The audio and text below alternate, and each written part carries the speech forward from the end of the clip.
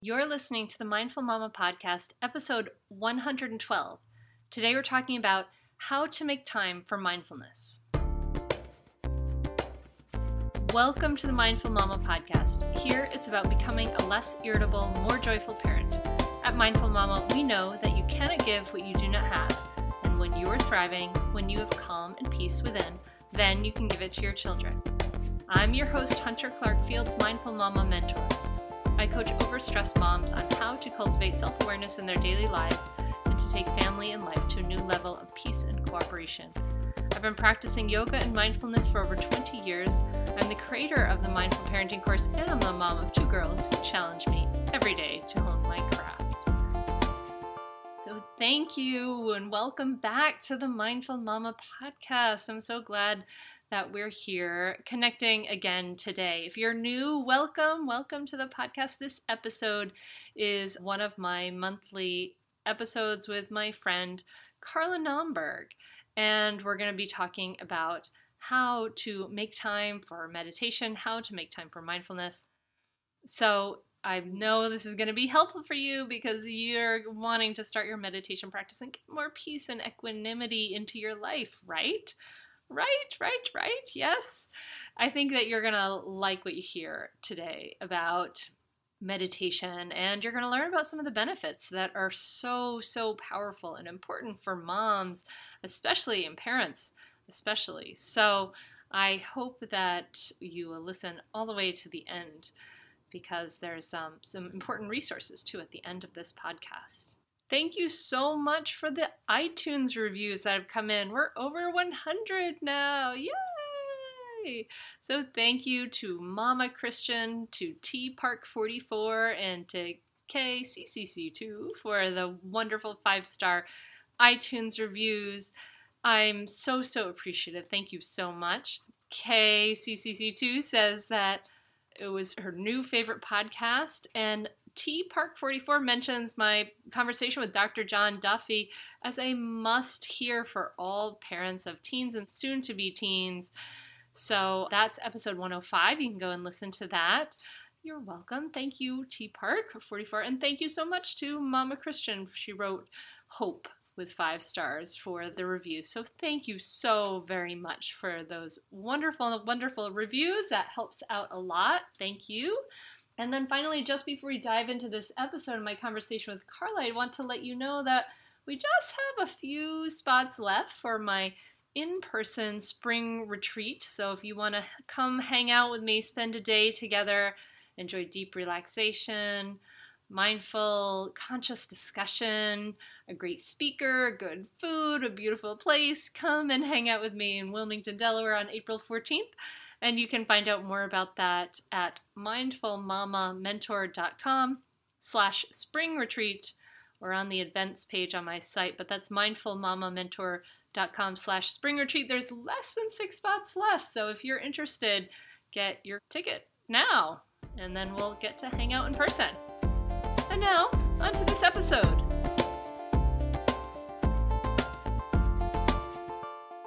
Thanks, as always, for coming on the Mindful Mama podcast, Carla.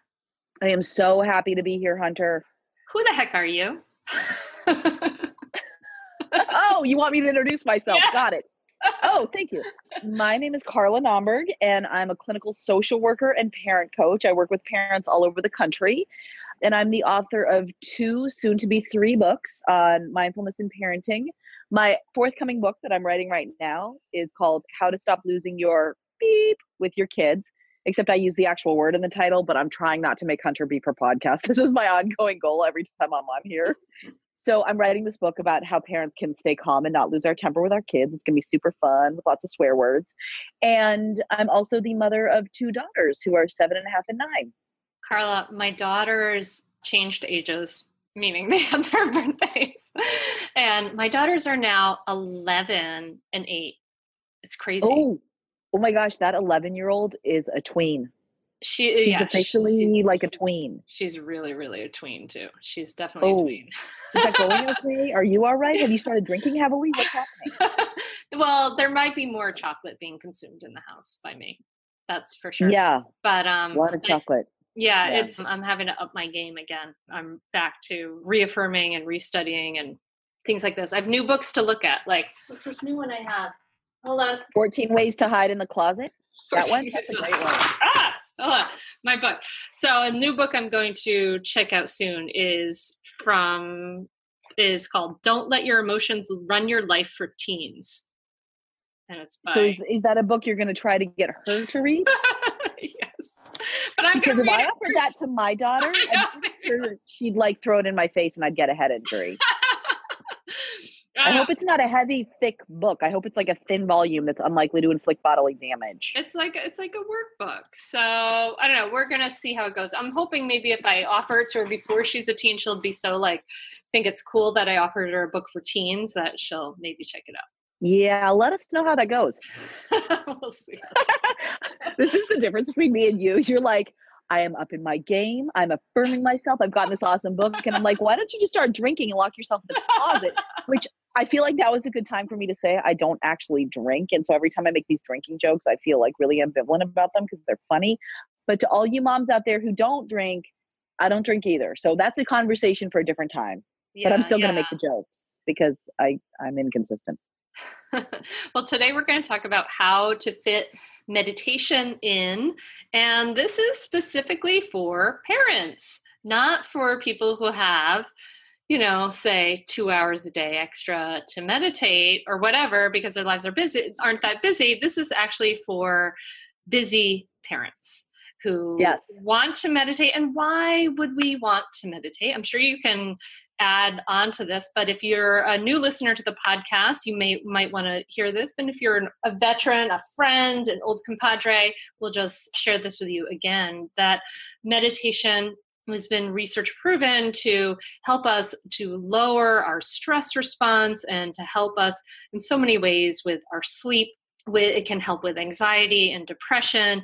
And really, as parents, what's very, very important about meditation in particular is that it helps us to slow down our reactivity, bringing us out of that fight, flight, or freeze stress response, that reactivity like, oh my God, my child's a threat to me and I have to respond instantaneously to this threat, and into a place where we can actually be more thoughtful in the way we respond to our kids and less Cro-Magnon.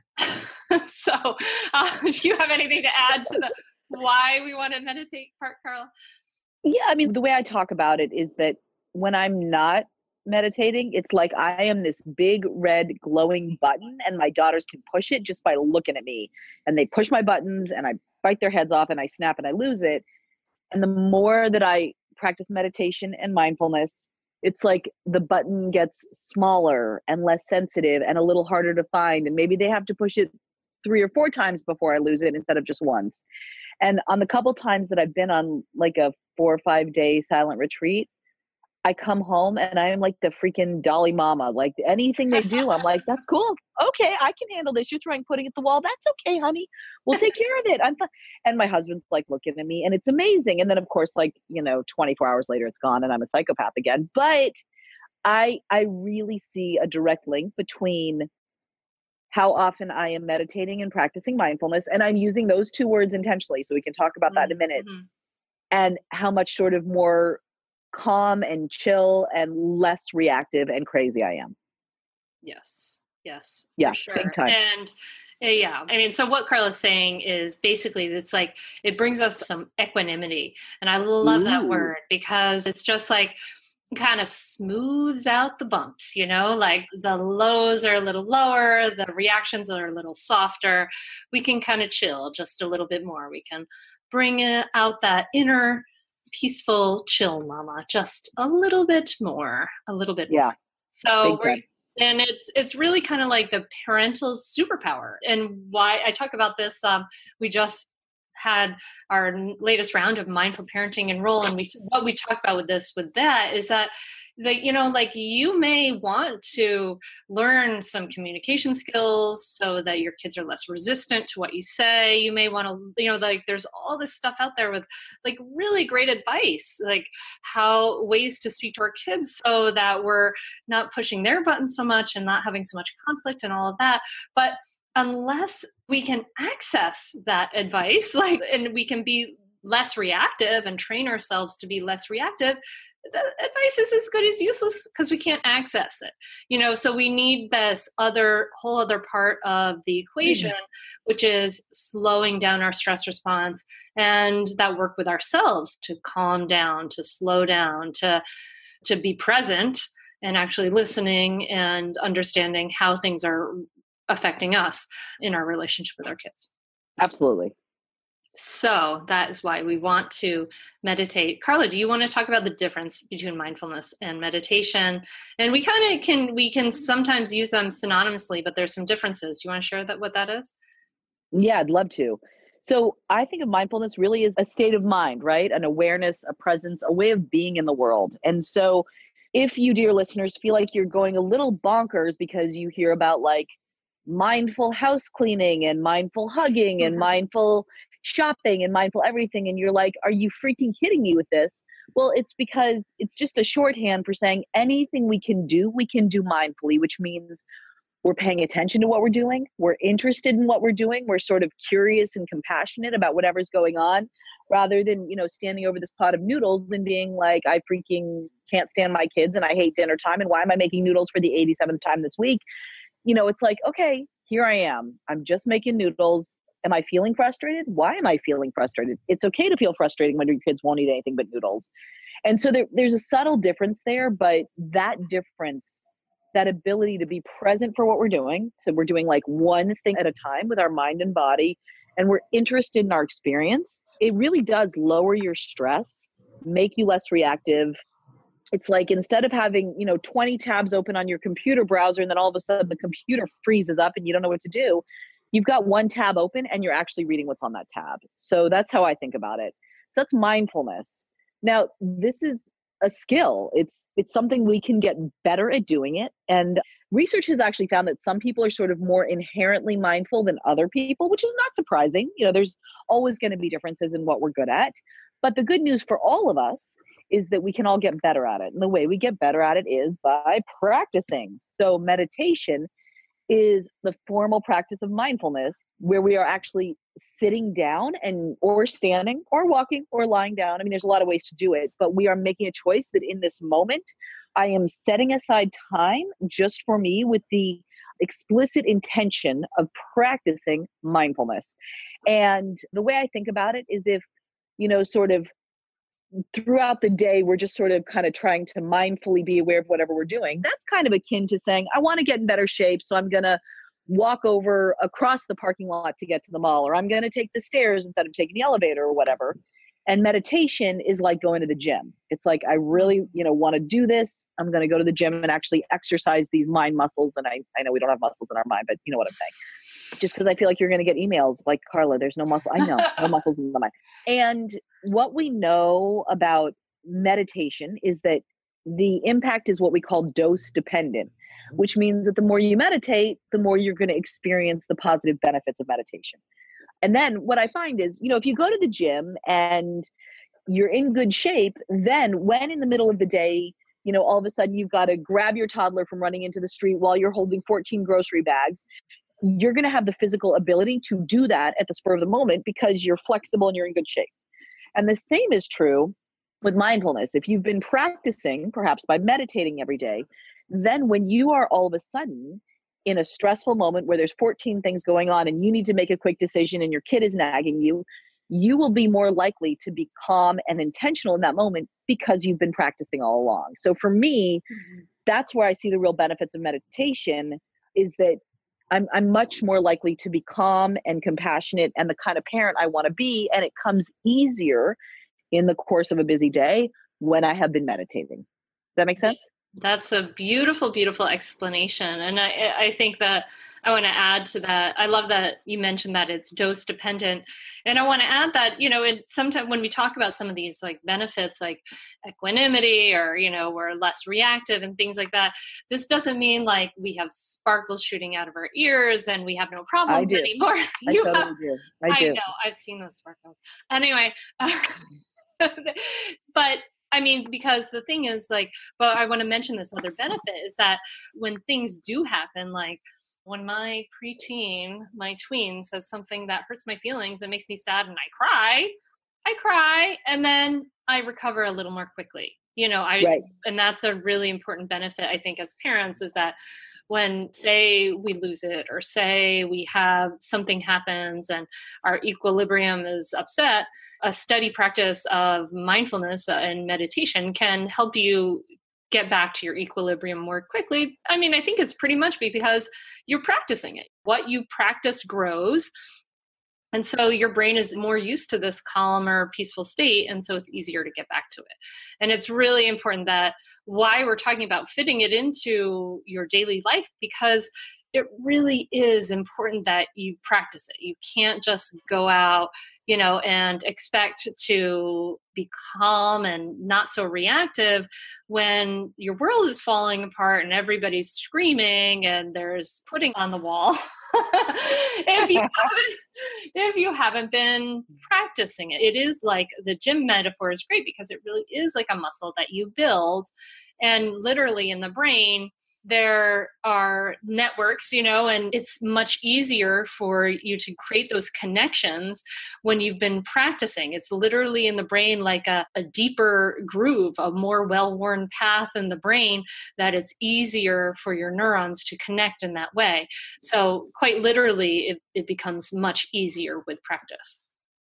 And the example I give in my talks is we would never send our child out into the championship soccer game and say, you need to score the game-winning goal if we hadn't been sending them to practice all season, right? Like, we wouldn't do that. That would be awful. It would be mean, and they'd probably fail because they hadn't been practicing. And yet, what I did for years, and what I see many parents do still, is we read about mindful parenting and we decide we're going to be calmer and we decide we're not going to scream at our kids anymore. And then as long as things are going well, we do nothing. We don't change anything, because why would you if things are going well? But then all of a sudden, you're in the middle of the dairy aisle at the grocery store and the kid is having a fit. I cleaned up my language there. The kid is having a fit and screaming. And for us parents, that's kind of like, the championship soccer game-winning goal. The pressure is on. How are you going to respond? And so then we haven't been practicing all along and we expect ourselves to be perfect, but we don't know what to do. So we fall into these old habits. We get cranky and snap at them. And then even worse, we beat ourselves up for not doing better. And what I really want to say to parents is, if you're trying to stay calm or more present or more patient with your kids, it's not a matter of willpower. And I think when we set ourselves up for thinking it's willpower, that's kind of doing ourselves a major disservice. It's a matter of practice and really compassion, forgiving ourselves for when we get it wrong, because kids can really show up with some doozies, and this parenting thing isn't easy. So when we can practice the skills we want, practice when it's easy, so that when it's hard, we'll already have those skills down. And then when we screw it up anyways, which we all will, and it's okay, to be compassionate to yourself. Yeah. Yes, yeah. Exactly. So now everyone wants to meditate, right? You want to meditate? Oh, of course. I want to meditate. It's funny because before I started my meditation practice, I read about meditation for about a decade. And then Me too. Doesn't everyone? We all read it. I love doing it. Oh, listener, you don't have to read about it for a decade or listen to me and Carla talk about it for a decade. No, they do have to listen to us for a decade, but they can meditate right now. They can meditate right now. They can do both. Our listeners are talented. You can do both. I mean, really, and even beyond parenting, meditation just helps you be more present for your life. And I mean, my gosh, like, we get this life. We get this one life, and we don't want to spend the whole thing like lost in anxiety and completely distracted and staring at a little box in our hands. Like, we want to be able to be present for this life. And it's hard to be present for this life because life is intense and challenging and, just a lot to take in. And meditation can really help you to just be present for your life and to be present for all those, because when we numb the bad things, right? When maybe by our shopping or having a drink or our cookies or whatever we're doing, or a distraction with our phone, we're numbing all the good stuff too. Like, we miss all these good moments too. So just another plug for being present for life. Yes. Well, I think it's the big stuff, right? That's really hard to be present for, but it's also the small stuff. And a perfect example of this is literally 10 minutes ago, right before we got on the phone, I went ahead and made myself a cup of coffee and forgot to put the mug under the coffee maker. So I come over and there's a huge puddle of coffee all over my Oh counter, no. which is like sad on so many levels. But that made my life a little bit harder. And I say a little bit, it's a little bit harder. But all of a sudden, I've got this huge spill to clean up and I've got to make another cup of coffee. And then I spend a few minutes thinking I'm an idiot because how many times am I going to do this? And just that one thing, not such a big deal.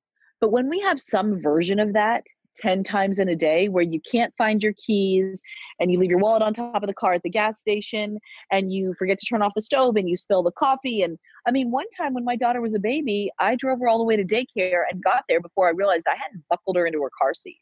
Oh my Like I put her gosh. in and I forgot to buckle her. I was horrified and terrified. I think I don't know. I'm clearly still processing this one, even though it was almost a decade ago.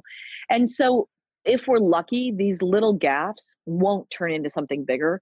But even if they don't, every time we lose, forget, break, drop, whatever the things in our lives, it makes our day feel a little bit harder. And good golly, life is hard enough. I just said good golly. Okay.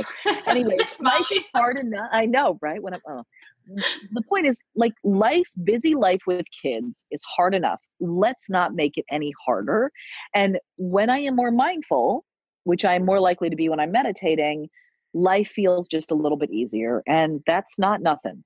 Yes, it makes a huge, huge difference in life. For me, personally, it made the difference between having a practice of 10 minutes of meditation.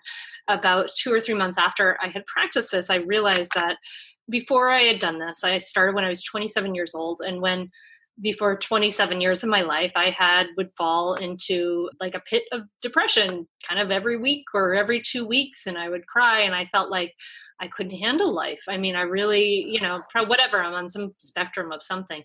But after doing meditation for a couple months, I thought, oh, nothing is working. This is not even like I'm just sitting here thinking the whole time.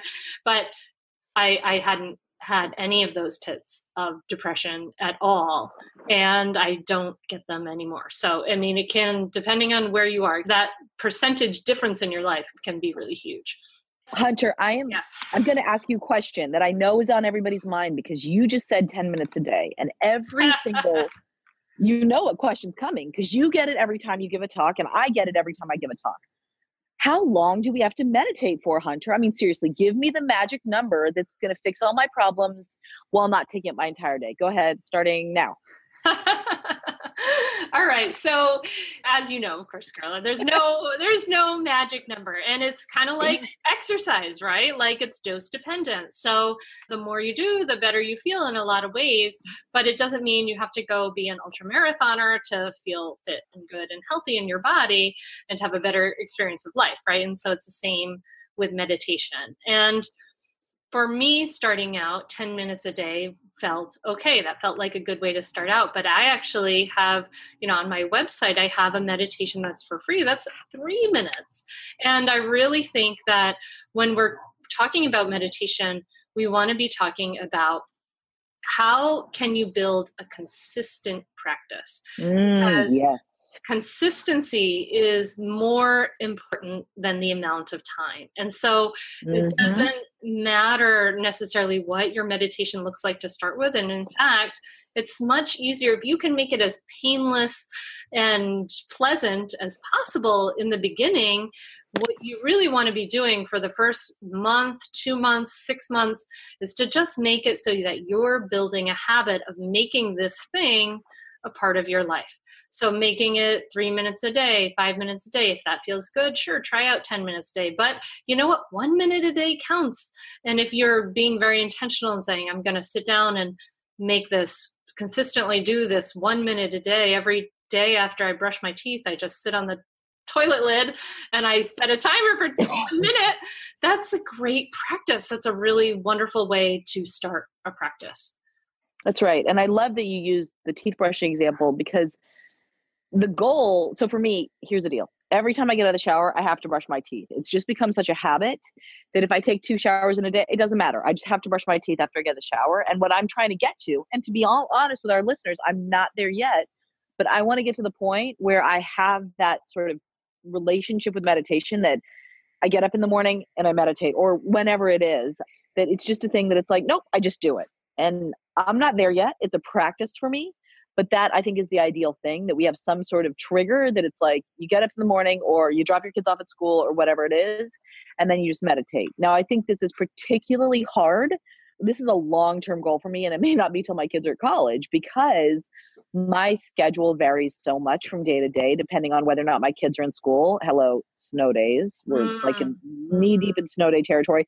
My kids are unpredictable about when they wake up. It depends so much day to day. My schedule varies. And so I am not at a point yet where I have that sort of perfect, really super consistent time for my meditation. And so I just want to offer that to parents, that it's a goal to work towards. But if you find it's really hard to do it the exact same time every day in the exact same way, that's okay. Like, be flexible and be understanding. And I actually want to share, Hunter, if I can, really quick, 3 very brief stories that happened to me early on in my meditation practice that were such a gift to me. The first is, I was listening to a podcast with a well-known meditation teacher, and the interviewer asked the guest, "So tell me about your meditation practice." And the teacher said, "In all honesty, I haven't meditated in 2 weeks. I fell off the wagon and I'm not back on yet."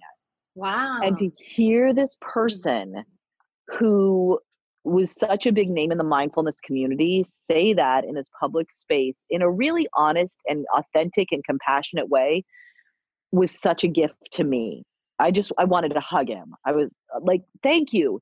I needed to hear that from somebody that I thought was perfect. None of us are perfect. We're all struggling. So that's the first one that happened to me. The second one was, I remember a time being on retreat with a different well-known mindfulness teacher. And this teacher sent us all out to go up and do our mindful walking. So I'm like doing my little zombie mindful walking. Not that my brain was a zombie, but you kind of look like a zombie when you're doing mindful walking. Yeah. And I turn this corner and there's the meditation teacher sitting on a bench checking their phone. And to me, again, total gift. I was not like, "What are you doing?" I was like, "Thank you. You're a human being. And when you're in the middle of a busy day teaching a whole retreat, instead of meditating, you're checking your phone." Like, that was actually, I admired the person and I was grateful for it. Like, right, we're not perfect.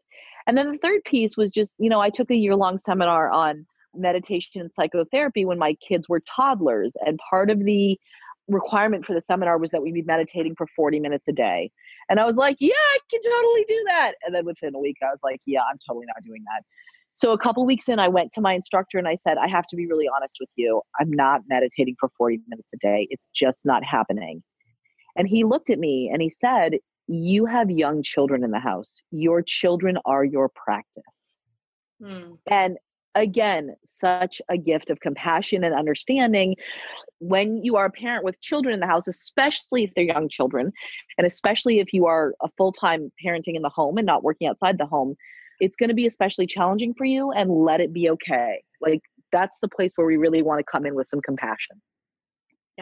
Yeah, exactly. Yeah. And let's get down to I love those stories, Carla, because But let's focus. No. I love those stories. I think that those are really helpful. I love that for me, even too. Those are great to hear.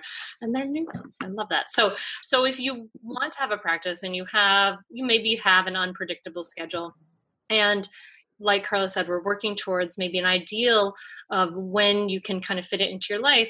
There's some ways you can fit meditation into your life that can be kind of sneaky, right? So you can, I think it is kind of ideal to do it first thing in the morning before anyone else wakes up. That's really kind of a nice thing to do if you can do that.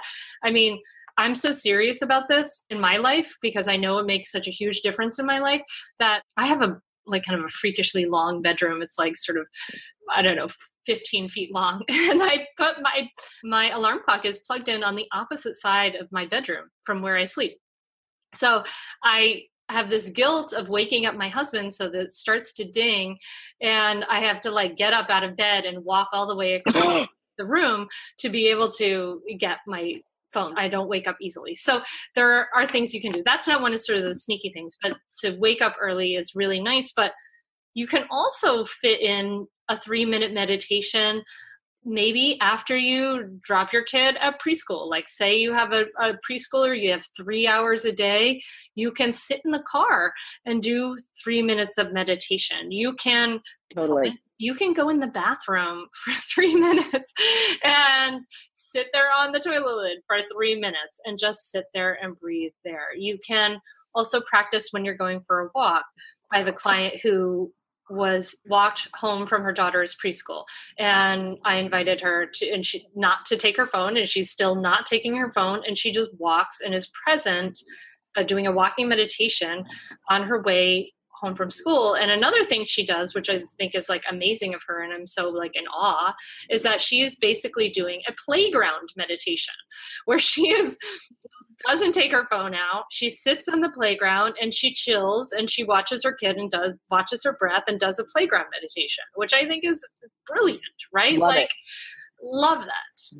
Love it. And I was thinking of some other ones too. And the one thing I want to say is, if your kid is on the playground for an hour, you don't want to meditate the whole time, or you feel like you get 2 ants in your pants, fine. Do it for 10 minutes and then pull out your phone, or then talk to your friend, or whatever it is. So it doesn't have to be all or nothing. Yeah, that's the same thing for, just to jump in there, for breastfeeding, right? Because if you have a baby. You stole it. I was going to say that. Nursing is a great time. Nursing is a really great time, but your baby might nurse for a while and it could be, right. it's okay. Right. Like I found it boring. Like it's not always all like gazing and gorgeous, but maybe you can set a timer for 5 or 10 minutes and just make those 10 minutes this time, where you're practicing to be present and noticing and expecting your mind to wander and then coming back. But it doesn't have to be the whole time. Right. So Sorry, some other times I was thinking, no, this is a great list. I try to do when I'm in the shower. And so, either focusing on my breath or focusing on what I'm doing, and really set this intention at the beginning of my shower. I'm going to focus on what I'm doing. And if my mind wanders, I'm going to bring it back to what I'm doing, because, what I really want to do in the shower, what I end up doing in the shower often is, did I remember to schedule the dentist appointment? What's the list of things I want to do today? Which clients do I have? What's coming up? What's on, and then I get to the end of the shower, my hair is wet and I have no idea if I even washed it. And so instead, I try to really focus on what's going on in the shower and pay attention. When my mind wanders, bring it back. I do it. I'll try to get to pick up in the afternoons after school, a little bit early, sit in the car for a few minutes, side of the soccer field. I'll end up doing it because my kids are a little bit older, so we're in soccer land now.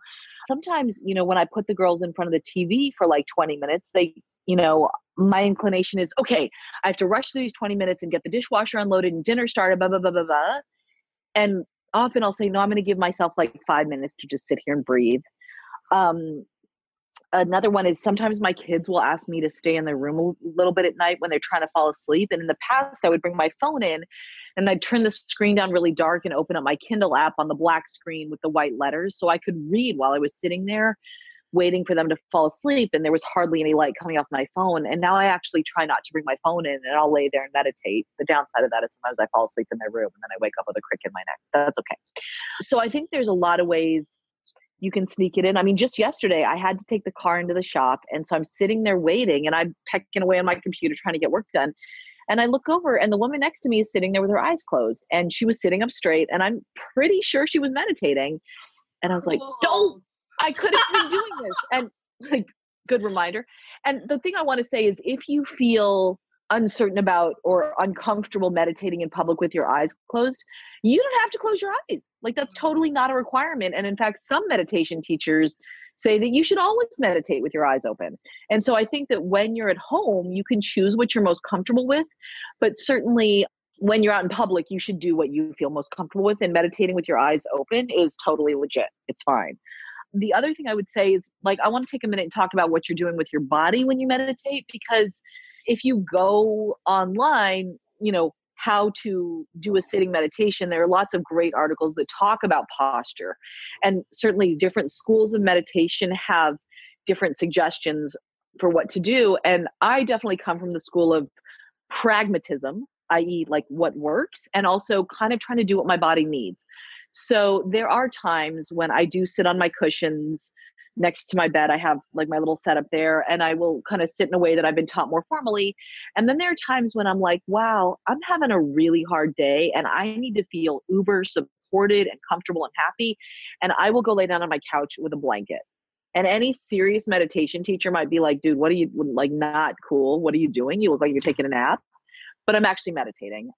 Just be careful, because if it's right before pickup and you fall asleep and you almost miss your kid's pickup, that's a problem. I've only done that twice, I think. And then sometimes if I notice that my body is super antsy and I am having a hard time sitting still, I try to respect that, and I will get up and stretch a little bit and then sit back down, or I'll go out for a walk and do a walking meditation.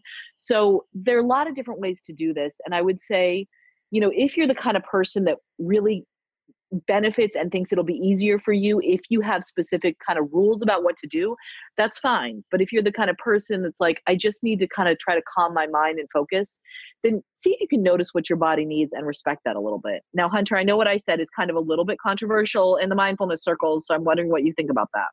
What, you don't have to sit up straight thing? Yeah, that like it's okay to lie on your couch and meditate. Oh, no, actually, I'm totally with you. I'm good with that. Okay. Actually, there's a really great TED Talk about meditation that I really recommend everybody check out, which is called Debunking the 5 Most Common Meditation Myths by Watkins. And he's this great teacher. And one of the things he suggests is like, chill out like in your lazy boy. Like relax back, like make meditation you want to be as comfortable as you would feel like when you're chilling out watching TV, right? So let's make it really comfortable. And I agree. I think that seems really good. I find I need to sit up. I have a long torso and I have to kind of protect my back. So posture is kind of a thing for me personally, but I feel very comfortable sitting up pretty straight, and all of that. So, and just putting myself in that position can be grounding and can kind of evoke an intention for people. So, there's also that, but it's totally legit to relax on your lazy boy or to lie down and meditate. I have a friend who does a guided meditation when she wakes up in the morning in her bed, because she knows when she gets out of bed, she's not gonna, like, her life is gonna get full and she's not going to do it. So that's smart, really skillful, very practical way to do that. Yeah. So I think that really fitting it in where you can is really important in a way that works for you. And, people often ask me, do you meditate with your children? And the short answer is no, not really. I will try to be as mindful as I can around them and be really present and do one thing at a time when I'm with them, because I find that if I'm doing more than one thing at a time when I'm with them, I get very stressed out and more likely to snap at them. And there are times when they've asked me to meditate with them, and we have done that, but I have to get myself in the headspace of, this is an activity I am sharing with my children. This is not my meditation time, even though I think it's still beneficial. And like, I just need to sit here and be chill and be present, because my kids get incredibly squirmy. They lay down, they stand up, they ask, are we done yet? Then 20 seconds later, are we done yet? Even though they can see the little timer right in front of us. And they just get like super twitchy. And so if I feel like this is my meditation time and they're being all twitchy and squirmy, then I am more likely to get kind of tense and frustrated, like, no, behave. This is mommy's time. And that kind of defeats the purpose, because I'm getting even more tense. So like, it doesn't happen that often. It's not like my kids are begging me to meditate every day, but on the rare occasion that it does, I just recognize, okay, this is just another activity with them. But I've heard people talk about like, yeah, I just meditate and the kids come and sit on my lap and I keep meditating. And I'm like, wow, that's amazing, because I can't do that. So I think figuring out what works for you, but generally speaking, I don't meditate with my kids. What about you, Hunter? No, I don't, but they see it. So one thing that's helpful for fitting your meditation in is to make it easy and to make it accessible. Like, so if it helps you to remember that you want to practice, to have a little space set up. I think that's really nice. So why I mentioned this is because the way I meditate is that at the end of my freakishly long room, I have a trunk with a Buddha on it, and I have my cushion right there to the side, and we have some flowers and things. And so it's like a little space that's dedicated. It's some breathing room. It's a space that's dedicated for meditation. And I think it's nice to have space in your house like that. It's nice to have space dedicated, because it's a mark and a sign to your children and your family that it's important to you, that slowing down and taking care of ourselves and taking care of our minds as well as our bodies is important. And then, so when I meditate in the morning, sometimes they wake up when I'm meditating and they come in and they're 11 and 8 now, or oh my God, yeah, 8. And so it's different than it was when they were little, but when they were littler, like my daughter might come and curl up on my lap and she would just kind of be sleepy and just chill there while I meditated. And it was really beautiful. And sometimes my cat comes and sits in my lap, and I'm super psyched about that, to have kitty Yeah, meditation. that's cool in the cat's fun. Yeah, And no, I it's think not anything formal for them. It's just something that they see that their parents do. And it's just about, for me, walking the talk,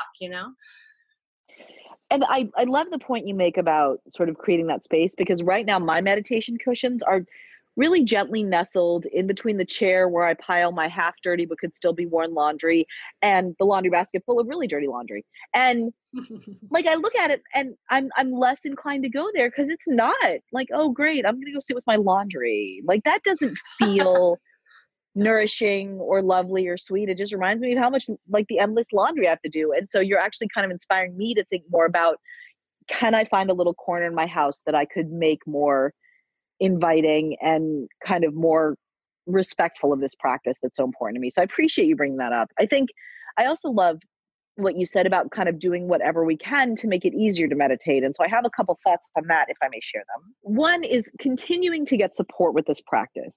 And so whether that's, my synagogue has a weekly meditation group, which I can't make because it's right when I have to drop off my kids at school, but I love that they offer it. And so when you can find things like that, either through your church or your synagogue or local meditation center, or just if you can find a group you can join once a week or even once a month, because one of the great things about meditating with a group of people is it's wicked embarrassing to get up in the middle and walk out of the room. So there's like peer pressure. You have to sit there, and that's actually really good.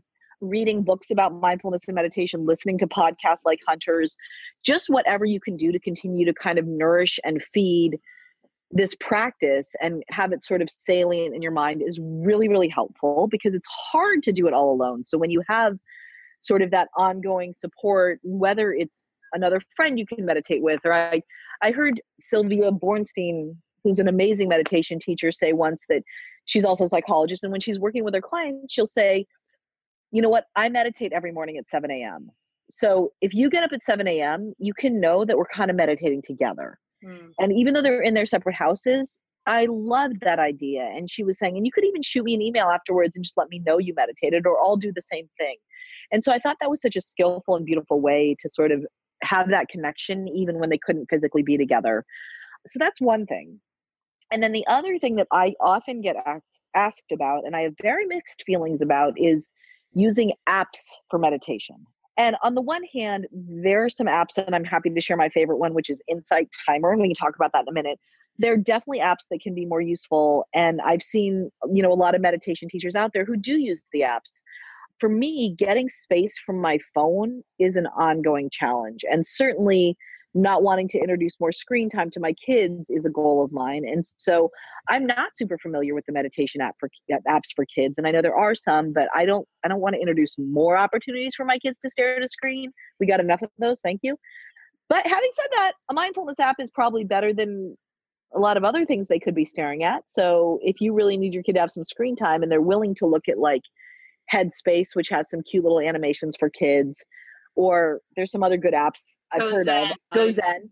I have friends who love GoZen. So, it's a balance, because there is good content. But just speaking for myself, I know that I'm constantly working to put down my phone, especially when I'm with my kids. And so anything that's going to have me staring at my phone more, I'm trying to be pretty skeptical about. I do like Insight Timer, because so I've talked to meditation teachers who don't use timers at all, and they sort of intermittently look at their watch.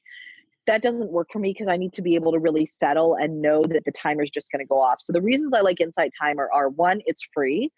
Two, they have these fun little sort of digital singing bowls, so you can pick like which sound you like to start and end your meditation. And when you open the app, it shows a map of the world and all these little dots of all these people who are currently meditating. And I have this sweet little moment when I'm like, oh, I'm here, I'm with my peeps, because as common as mindfulness and meditation are becoming, every once in a while I still get that look like, oh, you're one of those people who meditates. Like, you don't have your blank together. And so I love feeling, see, I didn't swear, Hunter. I want Well like done. so many points. Thank you. So I do love that when you open Insight Timer, I feel connected to all these people around the world who are meditating. And there are a ton of guided meditations. So you can either just set a timer and have your silent meditating time, or there are a ton of guided meditations by a variety of people, different lengths.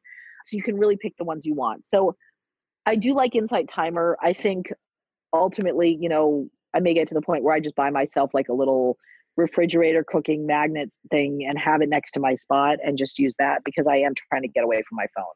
So I Yeah. don't know. What do you think about apps, Hunter? I'd love your opinion. Actually, I use Insight Timer too, so I'm going to have to find you, Carla. I'm going to look you up, Carla.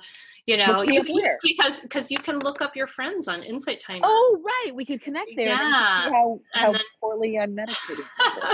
no, but I see my friend Sarah like every day. We meditate at the same time. It's really cool. But Oh, I love yeah, that. you guys could look me up. Just look up Hunter in Wilmington, Delaware, and you might find me. And you might notice we're meditating together, which is cool on Insight Timer app.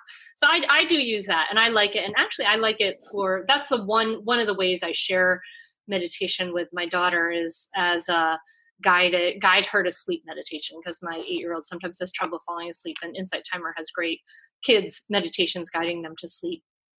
But I hear you about that, and my daughter, my 11-year-old recently said, well, if I can't have electronics in my room, how come you have your phone plugged into your room? Basically, because I use it as an alarm Don't clock. So, but she totally called me out on it. So now I have ordered an alarm clock. And so my phone will have to be plugged in downstairs. So I might be going kitchen timer with you. I don't know. Yeah. So I think I would just encourage, again, what we're going for is making meditation as easy and doable as possible, but also making it as consistent as possible. So if you find that using an app, I mean, I just had a conversation the other night with a guy who's been using the Headspace app. It's a great one. It's not free, but it's a great app. And he's been using it for 3 years. And he's like, I pay for it because I meditate every single day with this app. So clearly that works for him. So I think it's just a matter of sort of experimenting and bringing kind of this curious attitude, like what's working. And if it works for you, great. And if you find that you open your phone, you sit down and pull out your phone to start meditating and instead you're scrolling through Facebook, like maybe not the greatest option. So just try things out and see what works for you. Yeah. This is great. So I hope that we are giving you, dear listener, as some ideas about here, like why you want to meditate, how it can really be life-changing as far as more equanimity, less reactiveness and things like that. And we've been talking about ways to fit the formal practice of mindfulness in. We talked about the reasons why, like it's important to practice ahead of time. And a lot of people talk about there's a whole other talk about more informal ways of practicing. But I really see that, especially if this is something that's newer to your life, I think it really is, at least I've seen in the women I've worked with and things, that it really is helpful to have at least some small amount of time in your day where you're formally dedicating to this. And what that happens is that this becomes an anchor for you. Like, oh yes, I'm going to do this thing. Oh yes, I remember why I'm doing this thing. And it anchors you to what's important for you. I want to be present for what's important in my life, for my children, for my life. So I'm less screamy and yelly, so I think taking time. So I invite you to think about that. Where in your life, in all these creative ways maybe that we've offered to you, can you fit it in? Is there a lunch break? Is there another habit you can tie it to so that it can be something that's just very small and very doable? And in fact, say you do this and you try to meditate. Another thing is frequency, right? We talked about consistency. My favorite frequency recommendation is daily, but with a caveat. Give yourself a lazy day every week. Give yourself a day where you're not setting the alarm, and it's nice to do that. And sometimes I encourage my clients to do that and they don't do that because they feel so good when they meditate. But it is nice to just give yourself some lazy time. And maybe you try for 5 days a week. Maybe you have a weekday thing too, but try that consistency, but make it really, really small and doable. And when you do it, say you do it for 2 weeks, give yourself a reward yourself. It's not easy. It's hard to meditate sometimes. I mean, it can be very hard. You're facing all of your crazy monkey mind and your thoughts and all of these things. So give yourself something, even if it's like, I'm going to go buy myself some fresh flowers, which I never do. Like reward yourself with something that feels good and supports you. I love that. And I've had multiple meditation teachers say to me, better that you meditate for 5 minutes or 10 minutes a day every day than an hour once a week. Yeah. Like, what we do every day matters more than what we do occasionally. And I think the last thing I want to throw out there that was such a gift to me when I was reminded of this is that there really is no such thing as a bad meditation session. And I Mm-hmm. will come away, I will talk to people, my clients, and they say, oh, I'm terrible at this. My mind is wandering so much. I keep having these crazy thoughts. Like, I should be calm and still. And what I will say is, no. Like, that's not the point here. The point is to notice whatever those thoughts are and then come back to your breathing or come back to whatever you're paying attention to in this meditation session. And if you have to do that 60 times in 10 minutes, that's fine. That's your practice. And maybe one day you have this like super grounded, amazing, calm meditation session, and the next day you don't. And that's okay. And what I would really encourage listeners to pay attention to is not necessarily how they feel during the meditation session, because you may feel calm and grounded, or you may feel bored, irritated, twitchy, anxious. That's okay. Like, all those feelings are fine, but pay attention to how you're feeling in the rest of your life, right? Mm-hmm. So if you're sitting on a regular basis, meditating, walking, whatever it is, but if you're doing your meditation on a regular basis, then start to notice how you're feeling in the rest of your life and how you're behaving and how maybe reactive or not you are, how patient or not you are. And so don't worry about having a perfect meditation session. That's not a goal. You can't get meditation wrong. The only way I would say maybe you could get it wrong is if you're beating yourself up about it. And the minute you notice yourself beating yourself up, that's a chance to practice mindfulness, which means noticing it and being compassionate to yourself and cutting yourself some slack. So just stick with it, even when it's hard, because as I keep reminding my kids, we can do hard things. We can. Hey, yay, I love that. Yes. Yeah. I'm going to write Yeah. that on my chalkboard. We can do hard things. I like that. And yes, Yeah. and we need to show our kids, like, we can walk that talk, right? If we're trying to tell our kids to like do something that's hard for them, you do something that's still challenging for you. Yeah. That's right. Yes. And you can share your success with your kids, Yeah. Guys, I meditated 5 days this week and it wasn't easy and I did it anyway. So that's why we have like these beautiful flowers, or that's why we're going out to dinner tonight, or whatever it is. Yes. Yes. I love it. I love it. Yeah. Yeah. Yay. Well, as always, thank you so much, Carla, for being on the Mindful Mama podcast. I love hanging out and chatting with you. Well, thank you for having me. And I'm just so grateful for your voice and presence that you give to all of us, because you make parenting easier and more pleasant for a lot of people. And I appreciate it. Oh, thank you. Right back at you, Mama. Yay.